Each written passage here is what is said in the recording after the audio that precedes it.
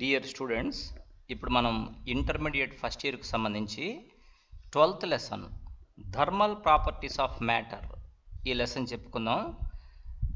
యాక్చువల్గా ఈ లెసన్ చాలా లెసన్లు కలిపితే వచ్చిందనమాట. ఇంతకుముందు టెక్స్ట్ బుక్లో ఎక్స్పాన్షన్ ఆఫ్ సాలిడ్స్ అనేది ఒక లెసన్, అంటే హీట్ చేసినప్పుడు సాలిడ్స్ అనేవి ఎలా ఎక్స్పాండ్ అవుతాయి అనే దాని గురించి ఈ లెసన్లో ఉంటుంది.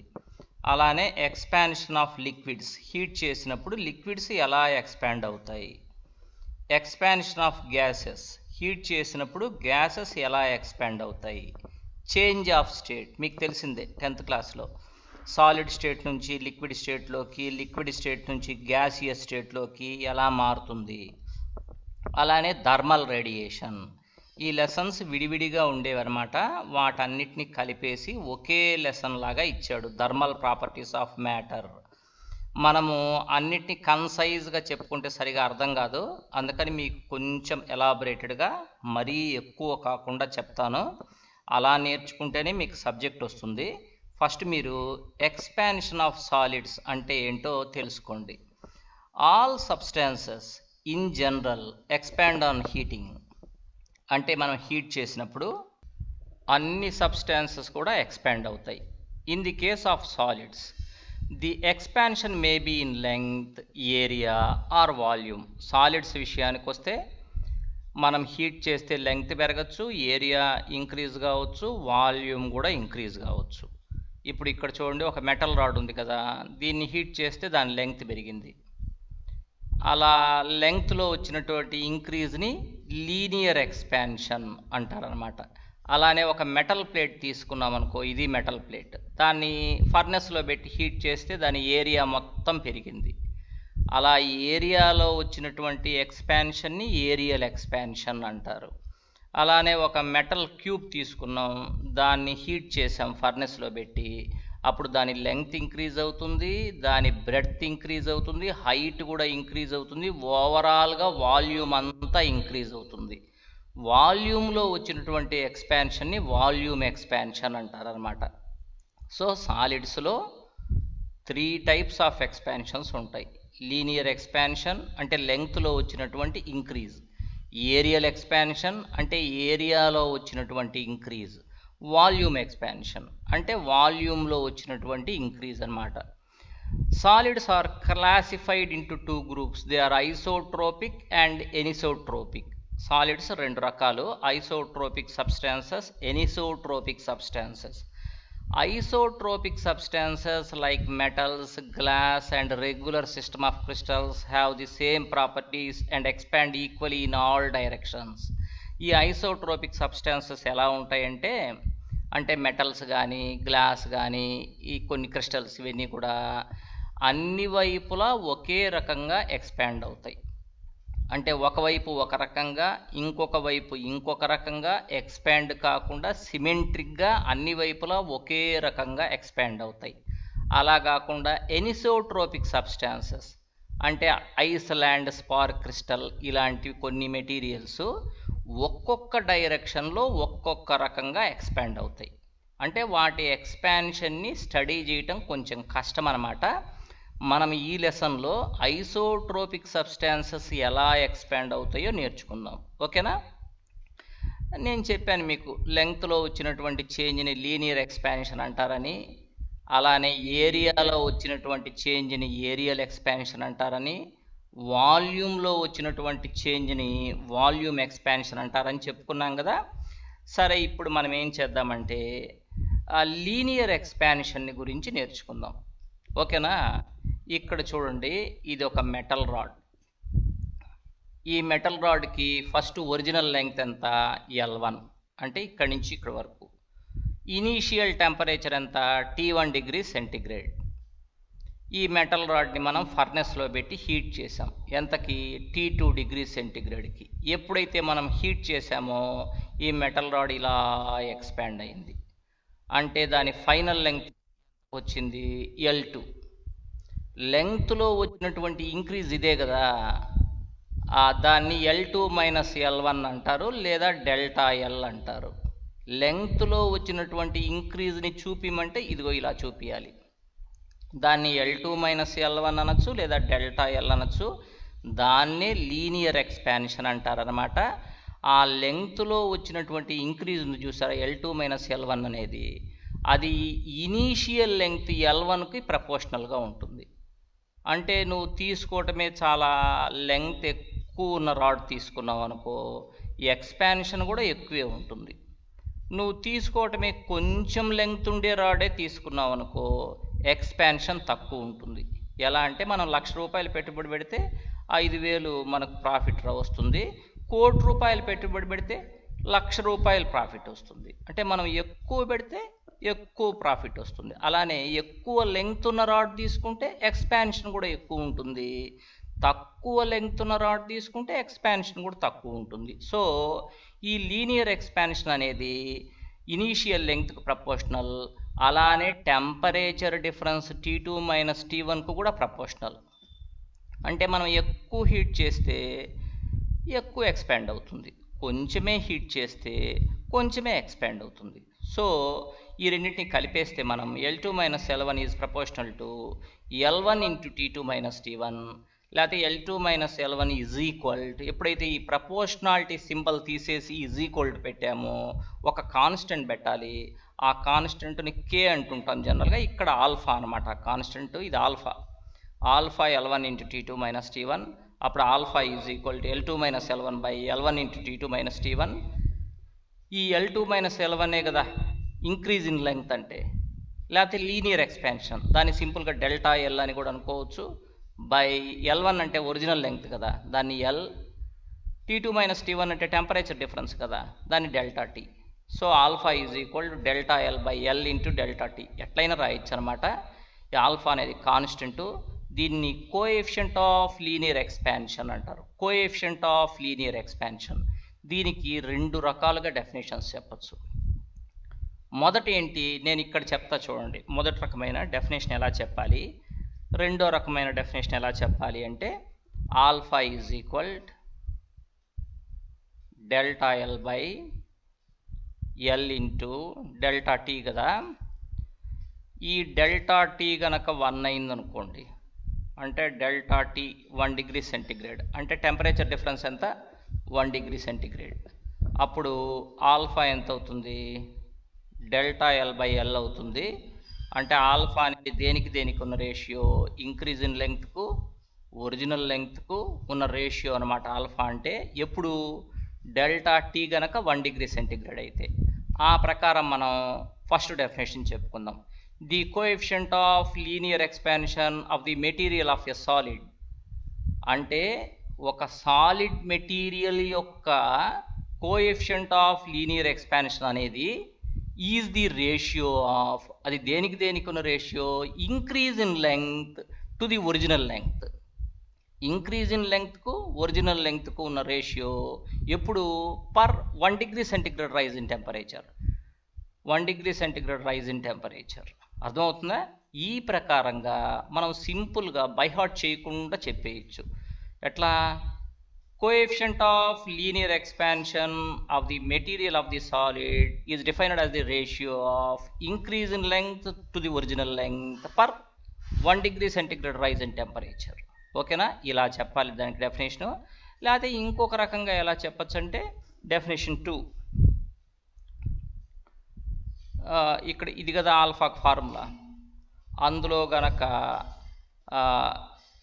L1 అయ్యి అంటే ఒరిజినల్ లెంగ్త్, డెల్టా T కూడా 1 అయితే అప్పుడు ఆల్ఫా ఎంత అవుతుంది, డెల్టా L అవుతుంది కదా.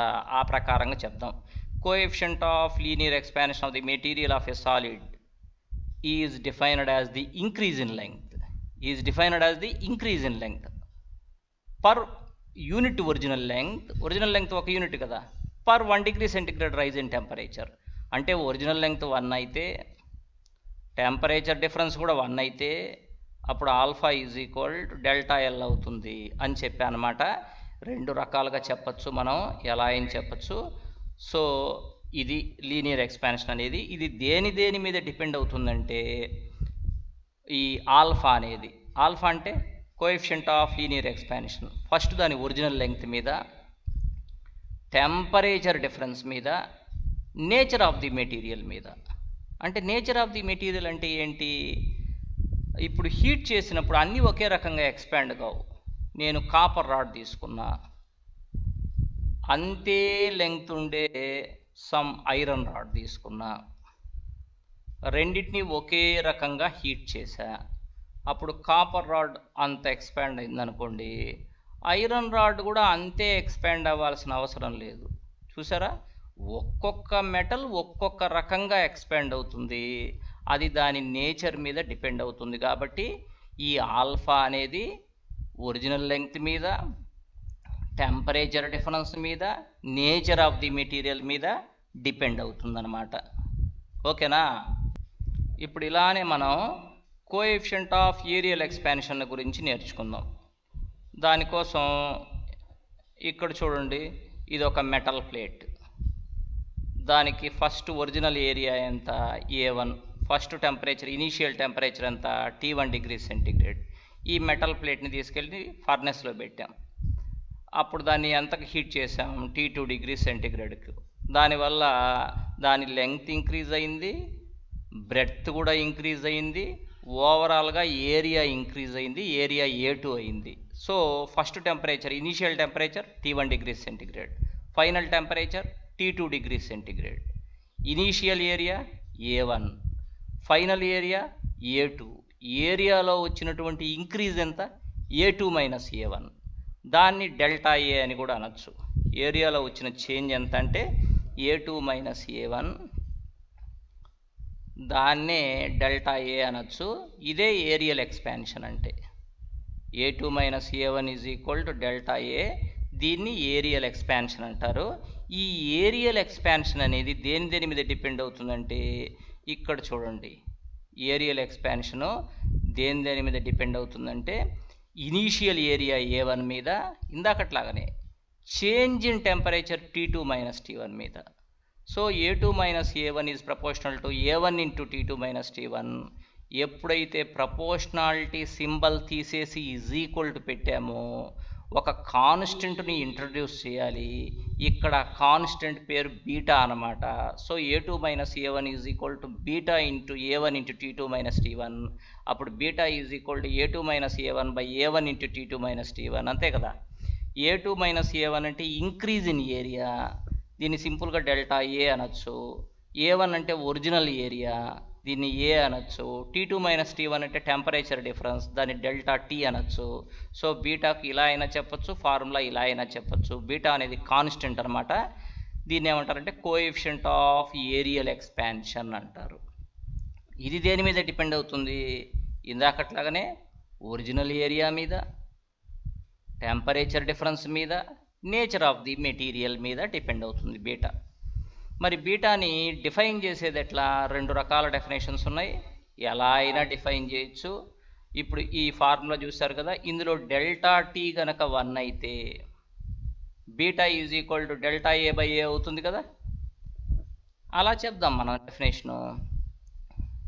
1 డిగ్రీ సెంటిగ్రేడ్ అయితే beta is equal delta A by A అవుతుందిగా. So coefficient of aerial expansion of the material of the solid is defined as the ratio of increase in area to the original area per 1 degree centigrade rise in temperature.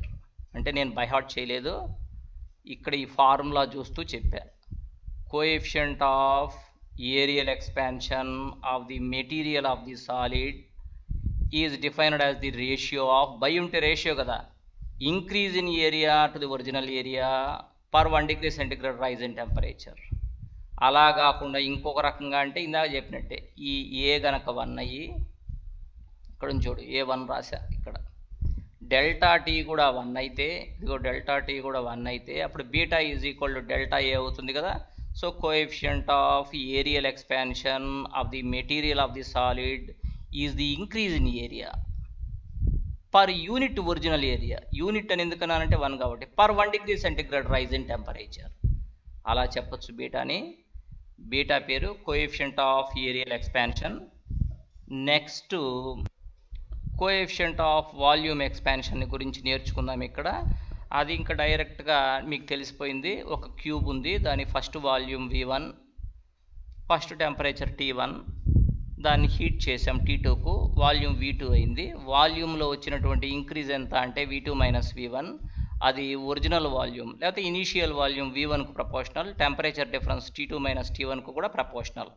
అంటే V2 minus V1 is proportional to V1 into T2 minus T1. ఈ ప్రపోర్షనాలిటీని తీసేసి is equal to పెడితే ఒక constant పెట్టాలి. ఆ constant gamma అనమాట. ఇది gamma, ఇది వైలాగబడింది కానీ గామా. ఇది gamma is equal to V2 minus V1 by V1 into T2 minus T1. ఇక్కడ గామా అనేది కాన్స్టెంట్, దాని పేరు కోఎఫిషియంట్ ఆఫ్ వాల్యూమ్ ఎక్స్పాన్షన్. దాన్ని సింపుల్గా ఇలా కూడా రాయొచ్చు. V2 మైనస్ V1 అంటే డెల్టా V కదా, increase in volume, by original volume into temperature difference అంటే డెల్టా T. ఓకేనా? ఇప్పుడు ఈ గామాకు డెఫినేషన్ ఎలా చెప్పాలంటే వాటిలాగానే ఫస్ట్ డెఫినేషన్ చూద్దాం. రెండు డెఫినేషన్స్ ఉన్నాయి కదా. మొదటి డెఫినేషన్ ఏంటి? డెల్టా T గనక 1 అయితే gamma is equal to delta V by V అవుతుంది కదా. ఆ ప్రకారంగా డెఫినేషన్ 1 చెప్తున్నా. ఎట్లా? Coefficient of volume expansion of the material of the solid is defined as the ratio of increase in volume to the original volume per 1 degree centigrade rise in temperature. అంతేనా చెప్పేది? అలా సింపుల్గా బై హార్ట్ చేయకుండా చెప్పేయచ్చు. లేకపోతే ఇంకొక రకంగా ఎలా చెప్పచ్చు? ఈ ఫార్ములా చూస్తున్నారు కదా మీరు, ఇందులో V1 అయ్యి డెల్టా T1 అయితే V1 డెల్టా T కూడా 1, అప్పుడు గామా ఎంత అవుతుంది? డెల్టా V అవుతుంది కదా. So coefficient of volume expansion of the material of the solid is defined as increase in volume per unit original volume. యూనిటే కదా ఇది, per 1 degree centigrade rise in temperature. ఓకేనా? So సాలిడ్స్కి 3 రకాలైన expansions ఉంటాయి. లెంగ్త్లో వచ్చిన ఎక్స్పాన్షన్ని linear expansion అంటారు. దానికి సంబంధించి ఒక కోఎఫిషియంట్ ఉంది ఆల్ఫా. అలానే ఏరియాలో వచ్చిన ఎక్స్పాన్షన్ని ఏరియల్ ఎక్స్పాన్షన్ అంటారు. దానికి సంబంధించి ఒక కోఎఫిషియంట్ ఉంది బీటా. వాల్యూమ్లో వచ్చినటువంటి ఎక్స్పాన్షన్ని వాల్యూమ్ ఎక్స్పాన్షన్ అంటారు. దానికి సంబంధించి ఒక కోఎఫిషియంట్ ఉంది గామా. ఓకేనా? మరి యూనిట్ ఎలా చెప్పాలి? ఆల్ఫాకు, బీటాకు, గామాకు మూడిటికి యూనిట్స్ ఒకటే. నేను చెప్తా చూడండి ఇక్కడే. ఫర్ ఎగ్జాంపుల్ గామాకి, ఇప్పుడు గామాకి యూనిట్స్ ఎలా చెప్పాలి అంటే ఫార్ములా నుంచే చెప్పేది. ఎప్పుడైనా యూనిట్స్ అనేవి ఫార్ములా నుంచి మనమే డిరైవ్ చేసుకుంటాం. ఫస్ట్ చూడండి, ఫార్ములాలో డెల్టా V ఉంది అంటే change in volume. వాల్యూమ్కి metre cube కాబట్టి మీటర్ క్యూబ్ అని రాశా, బై V అంటే ఒరిజినల్ వాల్యూమ్, దానికి కూడా మీటర్ క్యూబ్. డెల్టా T అంటే టెంపరేచర్ డిఫరెన్స్, దానికి కెల్విన్ కదా, అందుకని MKS యూనిట్లో కెల్విన్ రాశాను. మీటర్ క్యూబ్ అనేది న్యూమరేటర్లో డినామినేటర్లో క్యాన్సిల్, కాబట్టి కెల్విన్ ఇన్వర్స్. గామాకు యూనిట్ ఏంటి? Kelvin inverse. లేకపోతే CGSలో అయితే డిగ్రీ సెంటిగ్రేడ్ ఇన్వర్స్, MKSలో అయితే కెల్విన్ ఇన్వర్స్. అలానే ఆల్ఫాకు కూడా బీటాకు కూడా ఇవే యూనిట్స్, డిగ్రీ సెంటిగ్రేడ్ ఇన్వర్స్ లేకపోతే కెల్విన్ ఇన్వర్స్. ఓకేనా? ఇక్కడ చిన్న కేసు చూడండి, ఇది మనకు అవసరం అవుతుంది. ఒక రాడ్ ఉంది, దాని ఒరిజినల్ లెంగ్త్ ఎంత అంటే 1 మీటర్. దీని రాడ్ని మనం హీట్ చేసాం, జస్ట్ 1 డిగ్రీ సెంటిగ్రేడ్ హీట్ చేసాం. అంటే ఇది 33 దగ్గర ఉందనుకో 34కు హీట్ చేసాం, లేకపోతే 70 దగ్గర ఉందనుకో 71కు హీట్ చేసాం. అంటే టెంపరేచర్ డిఫరెన్స్ ఎంత అంటే 1 డిగ్రీ సెంటిగ్రేడ్, చాలా కొద్దిగా హీట్ చేసాం. అప్పుడు లెంగ్త్ పెరుగుతుందని మీకు తెలుసు. ఆ లెంగ్త్లో వచ్చిన ఇంక్రీజ్ని డెల్టా L అంటారని మనకు తెలుసు. అదే ఎంతో కావాలి, దానికోసం క్వశ్చన్ మార్క్ పెట్టాను నేను. Alpha is equal to L2 minus L1 by L1 into T2 minus T1 అని నీకు తెలుసు కదా formula. Is equal L2 minus L1 అంటే డెల్టా L బై L1 అంటే ఇక్కడ చూడండి 1, T2 మైనస్ T1 అన్నా కూడా 1. So alpha is equal to delta L అని వచ్చింది. డెల్టా ఎల్ అంటే L2 minus L1 is equal to alpha, అదే కదా. మరి నీకు L2 ఎంత, ఈ L1 అటు పంపిస్తే L1 ప్లస్ ఆల్ఫా అంటే L1 1 మీటర్ కాబట్టి 1 ప్లస్ ఆల్ఫా మీటర్స్. సో దీని నుంచి మనకి ఏమర్థమైంది, 1 మీటర్ లెంగ్త్ ఉండే రాడ్ తీసుకొని దాన్ని జస్ట్ 1 డిగ్రీ సెంటిగ్రేడ్కు హీట్ చేస్తే దాని లెంగ్త్ ఎంత పెరుగుతుంది అంటే సింపుల్గా ఆల్ఫా పెరుగుతుంది. దాని లెంగ్త్లో వచ్చినటువంటి ఇంక్రీజ్ ఎంత అంటే ఆల్ఫా. న్యూ లెంగ్త్ ఎంత అన్నప్పుడు ఫస్ట్ లెంగ్త్ 1 మీటర్, లెంగ్త్లో వచ్చినటువంటి ఇంక్రీజ్ ఆల్ఫా, అలాంటప్పుడు ఫైనల్ లెంగ్త్ ఎంత అంటే 1 ప్లస్ ఆల్ఫా మీటర్స్. కరెక్టేనా? సో ఒరిజినల్ లెంగ్త్ ఏమో 1 మీటర్, ఫైనల్ లెంగ్త్ ఏమో 1 ప్లస్ ఆల్ఫా మీటర్. మనకి ఇప్పుడు అది ఉపయోగపడుతుంది కాబట్టి నేను మీకు చెప్పా.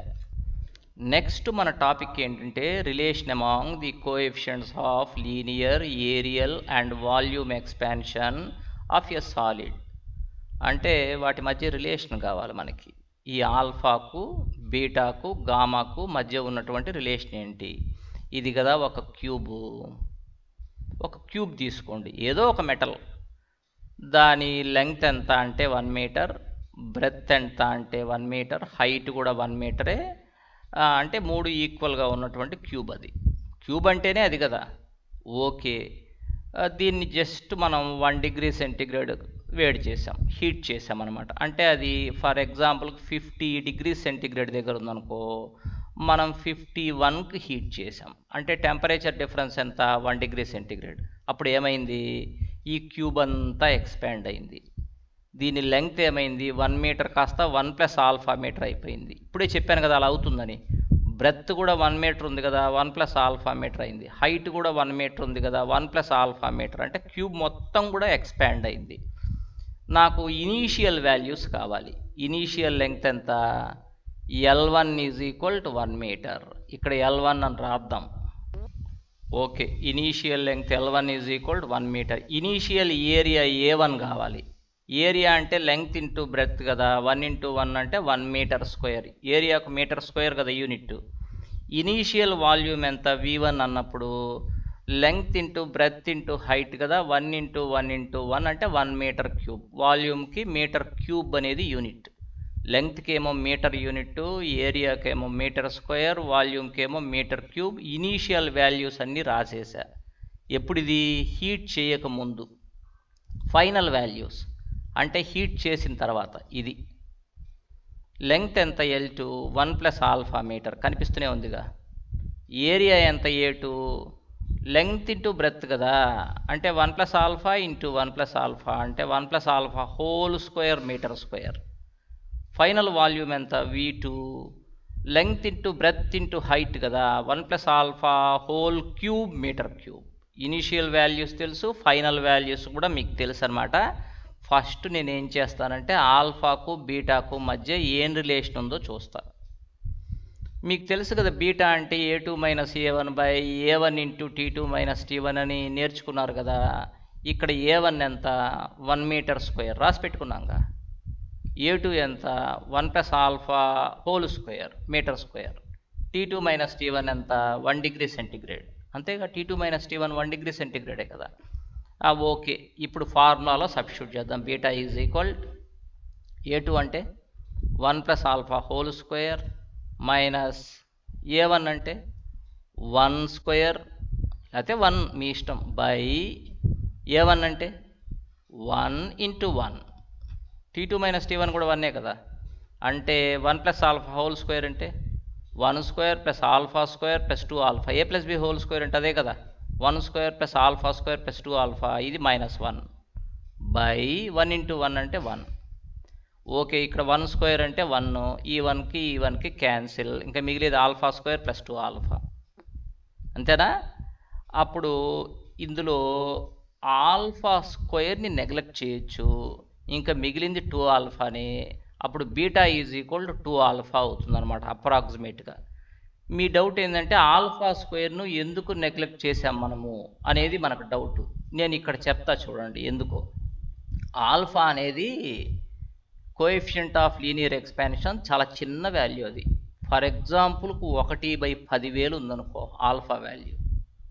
ఆల్ఫానే చాలా చిన్న వాల్యూ, 1లో 10,000 వంతు. మరి ఆల్ఫా స్క్వేర్ అంటే ఎంత?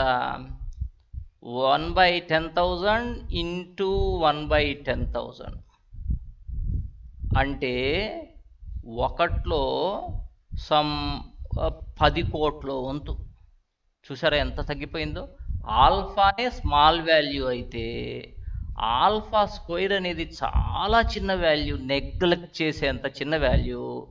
ఆల్ఫా క్యూబ్ అయితే ఇంకా చిన్న వాల్యూ. సో ఆల్ఫా స్క్వేర్ అనేది స్మాల్ వాల్యూ కాబట్టి ఇక్కడ ఆల్ఫా స్క్వేర్ని నెగ్లెక్ట్ చేసేస్తే beta is equal to 2 alpha. అంటే కోఎఫిషియంట్ ఆఫ్ ఏరియల్ ఎక్స్పాన్షన్ చూసారా, అది 2 into coefficient of linear expansion చేసింది. This is equation number 1. ఇప్పుడు నెక్స్ట్ గామా రాశారు, కోఎఫిషియంట్ ఆఫ్ వాల్యూమ్ ఎక్స్పాన్షన్. అంటే ఇప్పుడు ఆల్ఫాకు గామాకు రిలేషన్ కనుక్కోబోతున్నాం మనం. Gamma is equal to V2 minus V1 by V1 into T2 minus T1 అని నీకు తెలుసు కదా. V2 అంటే ఇందాక కనుక్కోబెట్టుకున్నాం కదా, 1 ప్లస్ ఆల్ఫా హోల్ క్యూబ్ అని.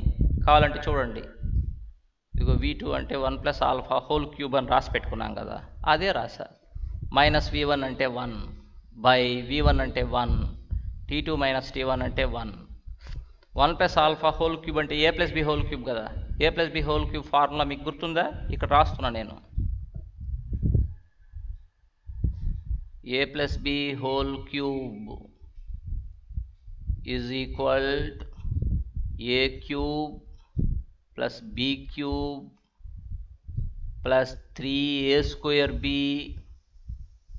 Plus 3AB square. ఇలా కదా రాసేది.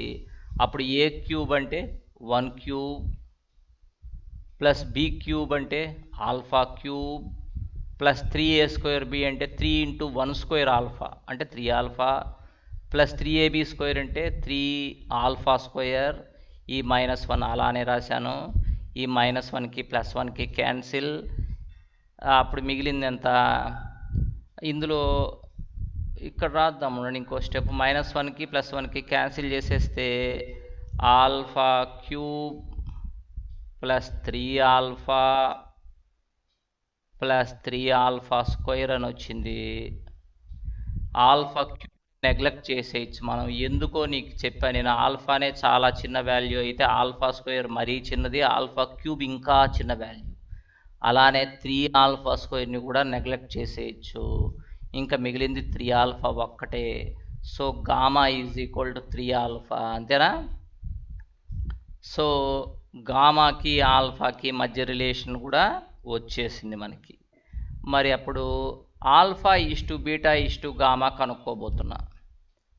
Is equal to alpha is to బీటాకు బదులు 2 ఆల్ఫా ఈజ్ టు గామాకు బదులు 3 ఆల్ఫా. అప్పుడు ఆల్ఫా అన్నిట్లో క్యాన్సిల్ అయిపోయింది. So alpha is to beta is to gamma is equal to 1:2:3. ఇక్కడ రాద్దాం. Alpha is to beta is to gamma is equal to 1:2:3. ఇదే వాటి మధ్య రిలేషన్ అనమాట. ఇది జాగ్రత్తగా గుర్తుపెట్టుకోండి. ఇప్పుడు మనం ఏ లెసన్ చెప్పుకుంటున్నాం? Thermal properties of మ్యాటర్లో expansion of solids చెప్పుకుంటున్నాం. ఓకేనా? రైట్.